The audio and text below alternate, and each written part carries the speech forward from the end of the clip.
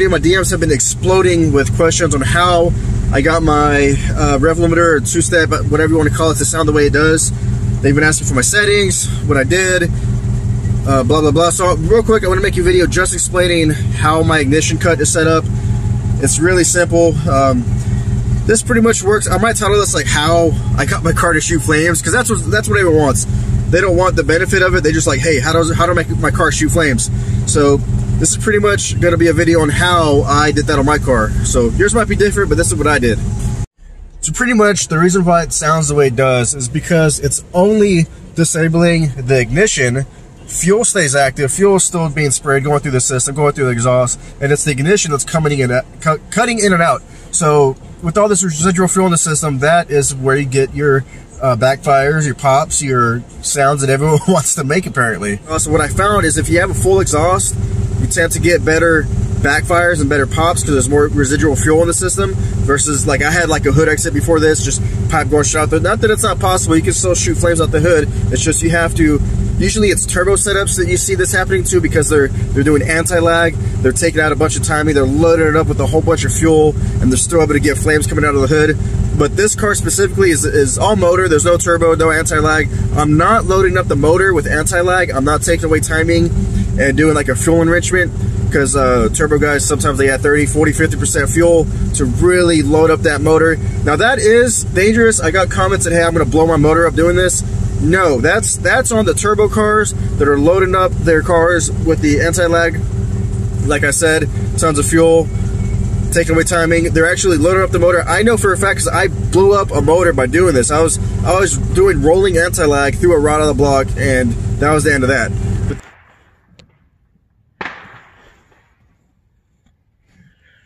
But this, I think this is completely safe. You're not messing with none of that. It's just straight up ignition cut and messing with the delay of the ignition. So, all right, number one, so this video coming up, this is what a factory rev limiter is like. It's only fuel cut, ignition stays activated. This is what that sounds like.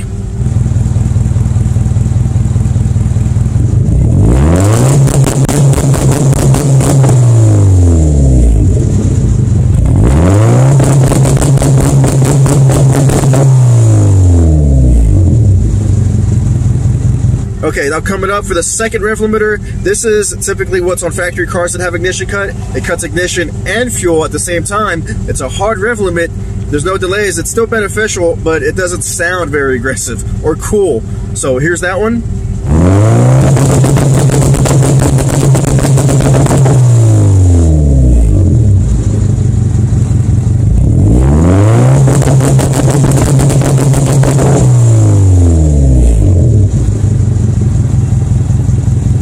And this is the third way. This is purely only ignition cut. Fuel is still enabled. Fuel is still spraying. There's going to be residual fuel in the engine, in the exhaust system, in the tailpipe.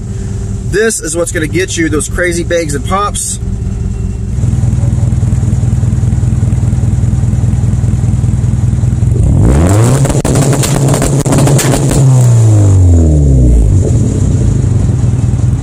Now to really fine tune these bangs and pops and get flames shooting, you're gonna have to play with the delays. These are my settings. This is what I have. You can only go from like 100 to 500 milliseconds or something like that. But I found that going up gets you more aggressive, obnoxious pops, and going down on the milliseconds is kind of like a quicker race car sounding rev limiter in my opinion. But I like having the ricer bangs and pops. That's just me.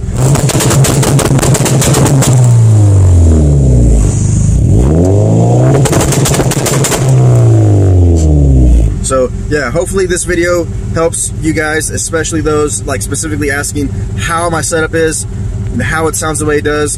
But it's not just for sounds. There is actually benefit to this.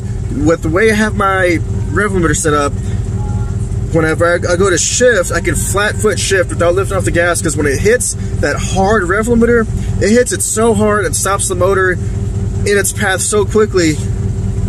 So for example, if my rev limit's at 7,500, at 73, I'll dump the clutch, keep the gas pedal on the floor, it'll bounce off that rev limiter, and the rev limiter stops the motor in the tracks, and I can bang second gear.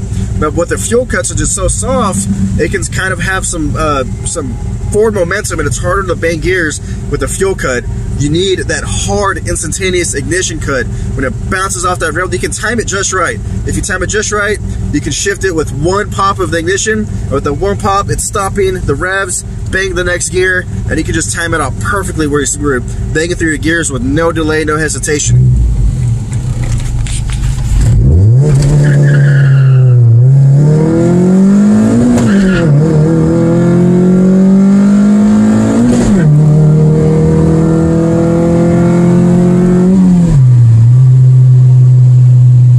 That's one of the major benefits I find to having this hard instant ignition cut in my scenario. But anyways, I hope this video answered a lot of your questions. Thanks for watching, see you in the next one. Later. So before I end this video, let me show you what I'm working with here. This is a software I use. It's called Honda Tuning Suite, or HTS for short, using at this time version 2.15. So your rev limit settings are going to be right here under parameters, parameter tabs, rev limits. Here do you set the rev limit points. This is your fuel cut, ignition cut. This was the first way I had it. The second way was both. The final way was the third. And then to play with the delay, you can go to launch control under 3-step settings. You set your RPM launch control. And, oh, for the rev limit, you adjust the delay actually in the rev limit tab. I forgot it's at the bottom. You got to scroll down. And here's the ignition cut, launch cut delay. You got to enable fuel ignition mod. This is how you kind of fine tune the way it sounds. But so these are my settings for my rev limit, 2-step, all that shit. Hope you like this video. Later. Life in a world that keeps changing. Think that it's progress you're making. Copy and paste pretty faces all the time. Pictures so perfect we play through, only cause you set up the angle. Web that you weave got us tangled.